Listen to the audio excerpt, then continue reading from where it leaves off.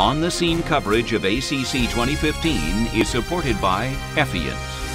I'm Peter Block for On the Scene here in beautiful San Diego at ACC 2015. This is the day one wrap-up, and we only had 2 major clinical trials presented today, so it's going to be relatively short, but a lot of information. With me is Deepak Bhatt. He needs no introduction. Deepak knows everything about clinical trials, is at the Brigham and Women's, and I should say Deepak as part of the TIMI group, because one of the trials we're talking about today, Pegasus, you were involved in. So let me start with the first of the 2 trials, PROMISE. PROMISE was going to keep a promise, oh, I hate to say that, but anyway, about the whole business of how we should test for patients that may or may not have coronary disease. CTA versus non-invasive testing. And the PROMISE trial is interesting because it was asking the question of what is the best strategy in order to figure out intermediate patients, not high-risk patients, I should say, and trying to figure out whether they should or shouldn't go on to have more invasive testing. And the interesting thing about the PROMISE trial is that there is absolutely no difference in the 2 groups. Comes down dead center as being equivalent. And so I guess the question then arises, Deepak, what do we take clinically from this? So I think it was a terrific trial and very informative. It certainly doesn't support that CT is better than stress testing. So there might have been some folks out there that thought, well, we'll get the anatomic information. That's as good as a cath. Let's just go to CT angio, forget the stress test. So I think that theory has been disproved. On the other hand, it looked like CT angio performed pretty well compared with stress testing in this population, which ended up being relatively low risk. So I think the bottom line message is if you like to do stress tests to risk stratifying this patient population, keep doing it.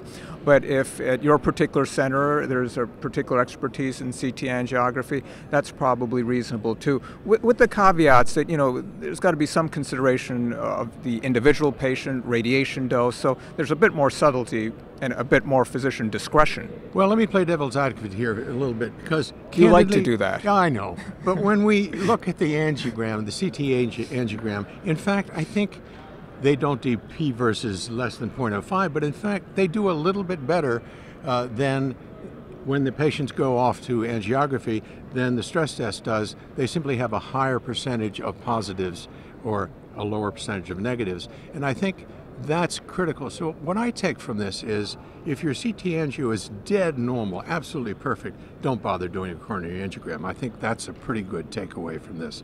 Would you agree? I think that's consistent also with the literature about CT angiography from the emergency department. I mean, if the CT looks great, there isn't any sort of artifact from too much calcium, then sure.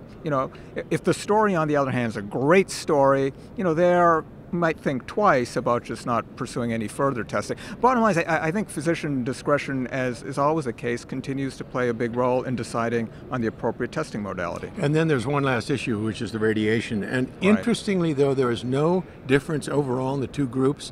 When you take patients who had stress testing with some kind of thallium scan or whatever, they actually had more radiation than the CT angio.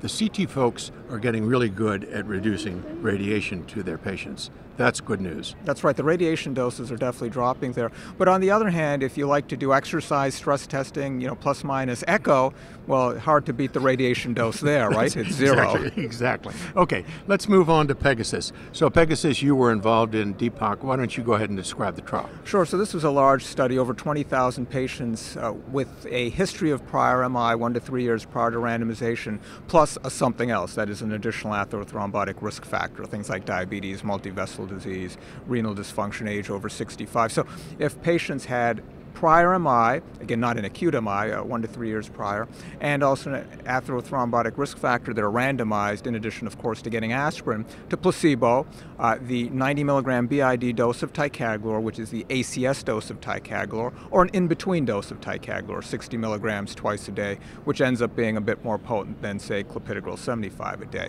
And the overall study found a significant reduction in the primary endpoint of cardiovascular death, MI, stroke, in either of the ticagrelor arms versus placebo, so a positive study. There was an increase in TIMI major bleeding with both of the dosing arms of ticagrelor. The 60 milligram BID dose looked a little bit better than the 90 milligram, both in terms of bleeding, but also in terms of dyspnea, which is a known side effect of ticagrelor. So overall, a positive trial with the caveat that there was an increase in TIMI major bleeding. When I looked at these data, Deepak, and correct me if I'm wrong here, it looked to me like a lot of difference was there in stroke.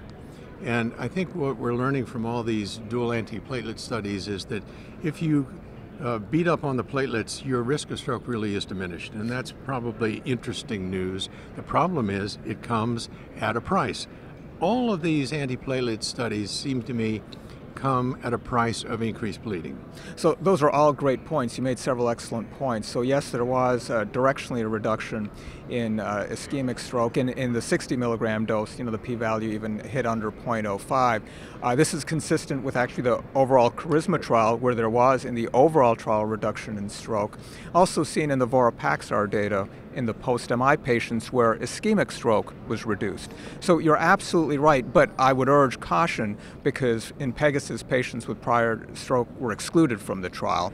And the stroke guidelines give it a class 3 to use dual antiplatelet therapy in patients that have had prior stroke, if that's the sole indication. So no, I wasn't implying that. And that's I know, point. But it's a really complex area, exactly who should get how much antiplatelet therapy for how long. Yeah, well, I think we have a lot to learn about dual antiplatelet therapy. So let's go to the sort of nuts and bolts of the guy out there taking care of patients. He's going to look at you and say, yeah, ticagrelor, very expensive, clopidogrel, really cheaper, not cheap, but cheaper.